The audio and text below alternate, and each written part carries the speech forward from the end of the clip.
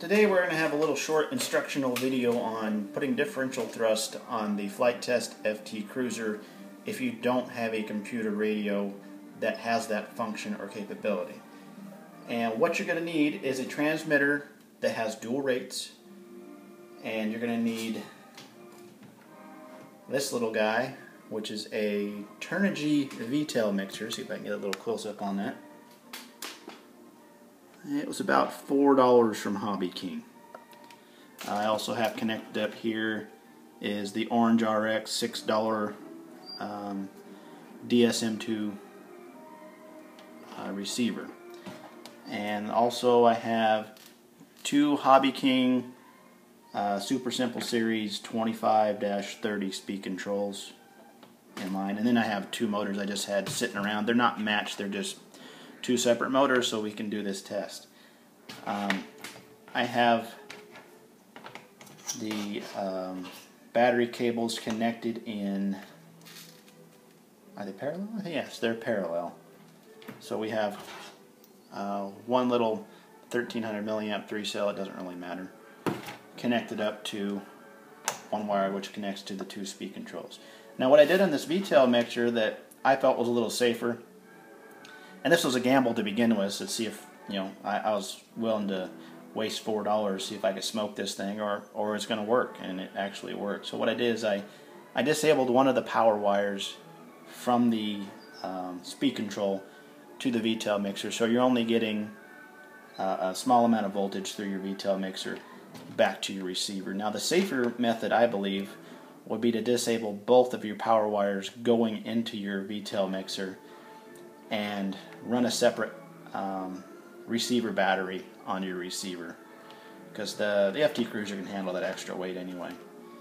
But just the way I hooked it up, it functions fine so far. I haven't tried it in the air, so I'm not sure. And we're going to see how this works. Now what I did on this controller, since I have dual rates, like David says, you turn it down to 30% for your ground handling and just basic cruising around. So I went in my dual rate setting on here, and I'll show you what I did. I went into function list, went to dual rates, and over here, see if you can see that, the rudder is turned down 30%. So when I have my dual rate switch on, which for me down is on, I have a rudder control of only 30%, which helps you steer, and I'm sure you guys understand that. So if you want crazy mode, you take your dual rates and you take them off, and you have 100% throw there. So let's see how this works, if it's going to work. Seems like it's given me some fits before. So when you fire this thing up, you got to make sure that both motors are going to work. Okay. Switch on, throttle down. Let's plug her in.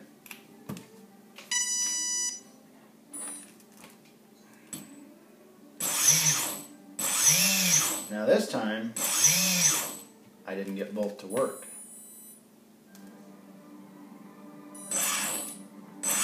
There we go. My throttle is a little different here, so I'm going to unplug and plug back in. There we go. So you just have to make sure that they both fire up at the same time. Okay? So now we're on 30% mode. Let's see how it does here. Differential throttle. That one speeds up, this one slows down or stops. Come back over. This one will speed up, that one slows down. Let's try full throttle and do the same thing. Full throttle. One slows down, one speeds up. And you might not be able to really tell there.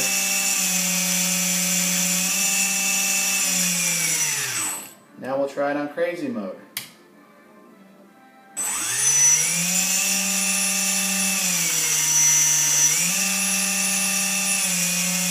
So it does function, and I'm curious to see what it would do in the air, obviously, and especially once I get matched motors and get it on the plane. But for $4, it's worth a try on a plane that you have that's expendable. since the Orange RX won't do, at least I haven't got it to do, I've tried every which way possible to do differential thrust. The other older transmitter I have is this Polk's Hobby Tracker 3, and I haven't got it to work on there either. The hard part you're going to find getting this to work is they don't tell you which one is which on this VTEL mixer, which one goes to where. So you're going to have to mess around with which wire is going to where on your receiver, and then figuring out which switch to turn around. Let's see if I can figure out which I got here. If you're looking at the VTEL mixer from the top here, the very top set of wires is going directly to my throttle, and the set of wires underneath is going to my rudder.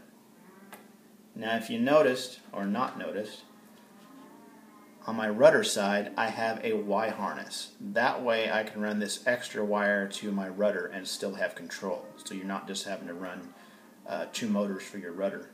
You can also use the rudder on your plane.